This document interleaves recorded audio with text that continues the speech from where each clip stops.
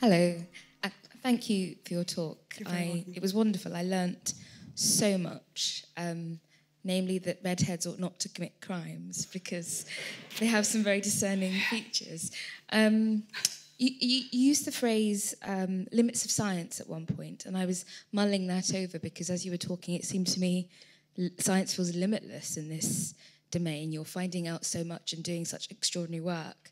But when you were talking about the barley bomb and the victims who are misidentified, I thought that there is perhaps a limit of science insofar as some people don't want to be persuaded of the scientific data that you're unearthing, and there are all sorts of reasons why you might be resistant to that information. I could imagine Jake's mother being resistant to it, or the mother of the young woman you talked about. In those circumstances, what do you do when the science isn't enough to persuade someone? I can give you an example, if I may. So we had a young man whose microlight crashed off the east coast of Scotland, and this was in the days before DNA. And his body had been in the water for a couple of weeks. So when the body was washed on shore, it wasn't in a very good condition. He was headless, he was handless, he was footless because the body had started to decompose. And we were asked to say, was there anything we could use to identify him? So he was male, we could tell his height, we could tell his ancestral origin. And it came down to a very simple thing, that we asked his girlfriend and his mother to describe if he had any birthmarks or anatomical marks. And his mother said, my son was perfect. My son had no blemish. And his girlfriend said, he's got a birthmark underneath his left nipple. So that's very useful. So we have a look underneath his left nipple and we find a birthmark. So the girlfriend knew his anatomy more intimately than did his mother. But the result was, whilst the girlfriend accepted it was him, the mother never did. She never, ever accepted that it was him. Nowadays, we'd have more substantial evidence to be able to support it, obviously, but then we couldn't. But the Bali bombing is the same, so that you will have people who will go out to that part of the world after a disaster, desperate to find somebody to bring home, but others who are equally desperate not to find who they're looking for. And it becomes such a personal thing that all you can do is lay the information to them as you have it at the time. If it changes, you go back. But at the moment, you can say, to the best of our ability, we believe it is or is not your loved one. And it comes down to conversation, and it comes down to trust, and it comes down to acceptance. Because whilst we can 100% exclude identity, we cannot 100% confirm it. So if you imagine that there were several children from a family lost, in terms of skeletal remains, and we had it within Kosovo, then all the DNA would tell you is those people belong to that family, but it wouldn't tell you necessarily which of the members of the family it was, unless you had personal DNA for them, which in those cases we didn't. So it is about trying to be honest, always trying to be honest, and always trying to give as much information as you can, but never going too far. And it just does come down to personal acceptance. Thank you. There's a question on this side. Dimsu, thank you very much for a deeply moving lecture. It's an absolute honor to be with you in one room, and I've hoped for that since I read that article in Wired about your work in catching pedophiles a year or two ago. And I did read about the case of a dismissed teenager case, and it upset me greatly, but I also read about some monsters that you helped convict, and ever since then I was thinking as to whether technology can assist and sort of automate that. So it's very uplifting that you thought of it as well, and that you're developing something. So I have two questions. Is the end goal of the technology you're working to develop to automate the process of identification so that it can be scaled? Because you're just one person and your team is small, as I read, and I can't even begin to imagine the kind of trauma that on any person, up to and including police officers, seeing the images of an abused 2-year-old must inflict. I mean, that's beyond my comprehension, I think everyone else's. So my first question is the end game to make it really automatic so that you can really unleash it on all these millions of images? And the second one, it's sort of maybe semi-opportunistic, hopefully from your perspective, because, you know, the technology is developing greatly, and we're talking ultimately about pattern recognition. So this is where the modern artificial intelligence technologies are getting really, really good. And frankly, I think that if you approach one of the technology giants, they would be willing and helpful, because there's no better use for this technology ever than catching child molesters. So have you considered that? So on a number of fronts. So first of all, the technology for us is about getting to the point that we can process many more cases than we can currently do. But it is making sure that it's scientifically robust. So for us, it's about doing the research first before we're ready to implement it. And with large companies, best will in the world, then often the drive may well be commercial rather than necessarily being societal. So we want to make sure the science is right before we do it. What the technology will also do is help those officers, and I don't know how they do it, but that is their job, is to sit and look at those images day in and day out. And there is a real toll and a price to pay for them doing it. We do it on an odd occasion. They do it all day and every day. And I think in some ways they are the modern sin eaters. They're eating the sins of other people so they don't have to do it. It's a really horrendous job.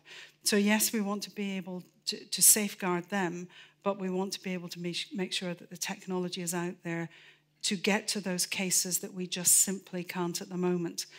But one of the things I did in the Wired Live that you talked about was I put out a challenge to industry that said there must be a way in which you can recognize in a photograph whether the individual is clothed or unclothed, an adult or a child.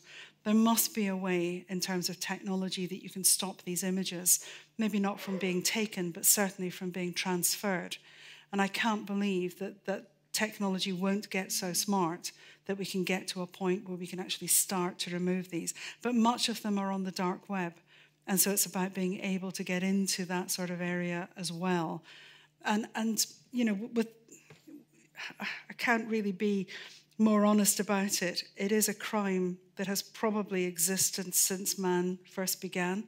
And I don't think it's a crime that we will ever lose. But that doesn't mean that we shouldn't keep trying to cut off as many heads of the Hydra as we possibly can, but we may not kill the beast. And so technology unquestionably has its role to play right the way across the board. So I was thinking about like an evolutionary arms race, if you like, and how your technologies can help convict on the images that are already out there. But as kind of paedophiles get more clever and more used to knowing that this is out there to convict them, won't they just start hiding their hands or wearing gloves? Or I mean, it's going to be a point where the technology won't. It's a very good question. It's one that's asked of us frequently, is that when you convey this information, aren't you telling people how not to do something? And we've seen no evidence of a reduction in the cases that come to us. We've seen no evidence of anybody wearing gloves. And you have to bear in mind the crime is a tactile crime, and therefore wearing gloves is a barrier towards the tactile crime. Most people don't believe they're going to be caught, because it's on their own phones, it's on their own computers. And so there is an element of not believing that you're actually vulnerable as somebody who's going to be found guilty of the crime.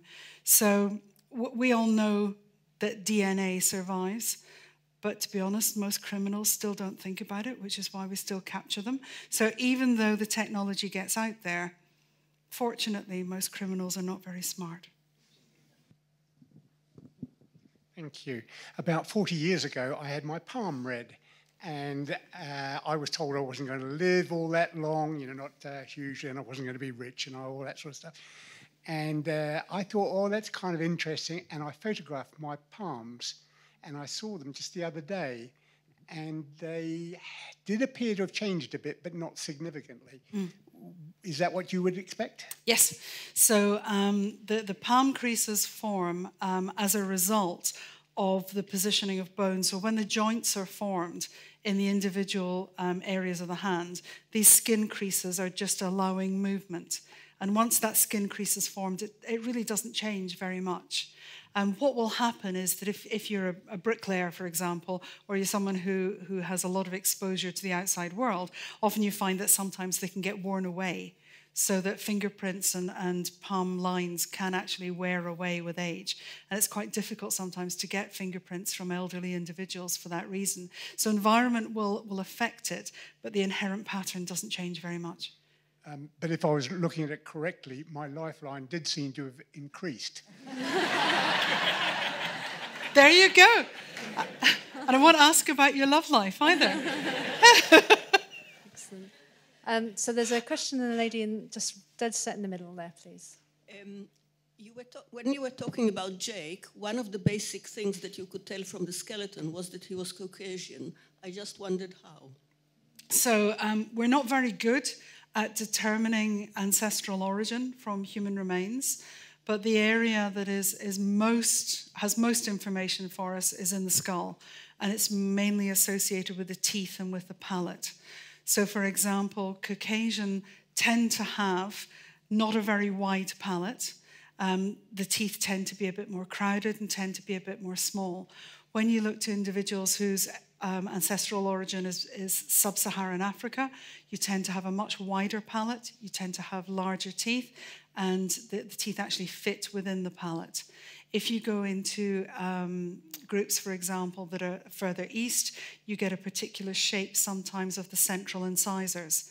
So it's mainly about changes associated with teeth, jaws, and face, rather than necessarily about skull.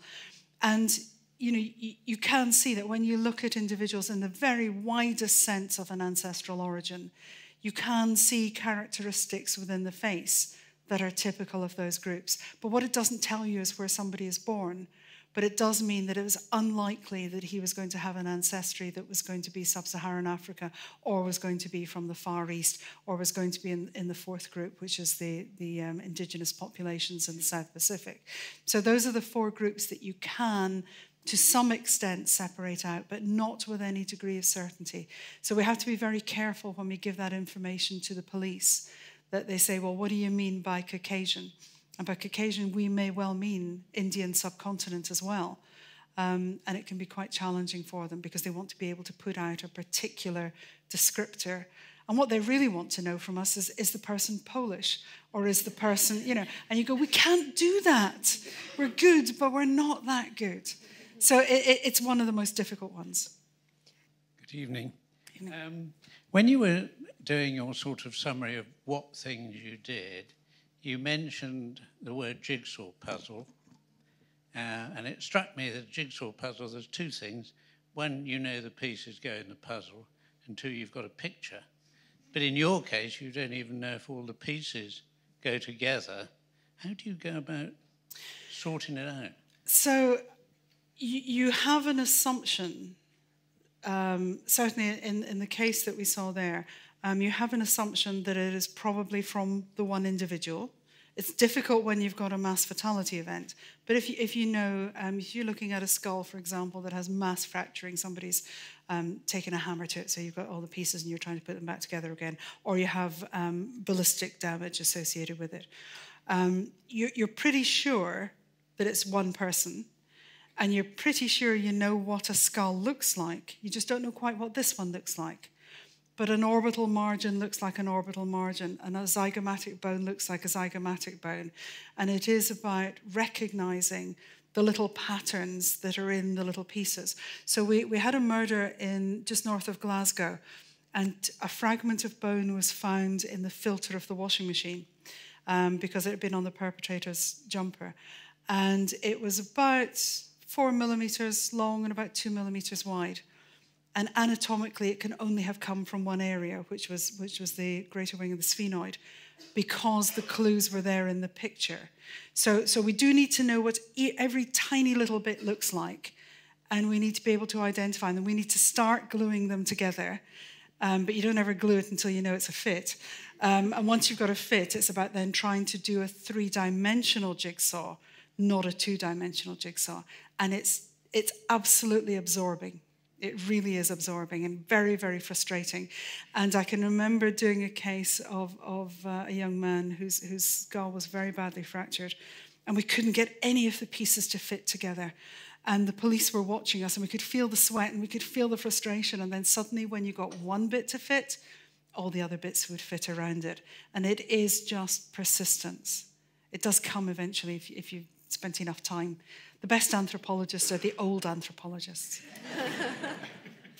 I'm really sorry we've run out of time for more questions. I know there was a couple more hands. I just finally wanted to say that our new strategy is based on encouraging people to think more deeply about science and its place in our lives. And the two things are more deeply and place of science in our lives. And I really think that Sue's lecture this evening has been a real embodiment of that. So thank you so much, Sue, for coming here and sharing. Thank you very much. Thank you.